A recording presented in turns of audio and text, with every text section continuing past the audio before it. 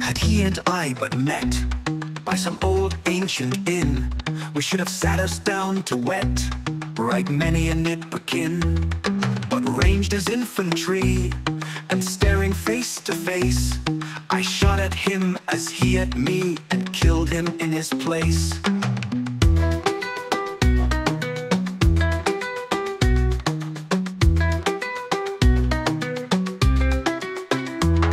I shot him dead because he was my foe. Just so my foe, of course he was, that's clear enough. Although he thought he'd list perhaps offhand, like just as I was out of work, had sold his traps, no other reason why. Yes, quaint and curious war is, you shoot a fellow down, you treat if met where any bar is, or help to half a crown.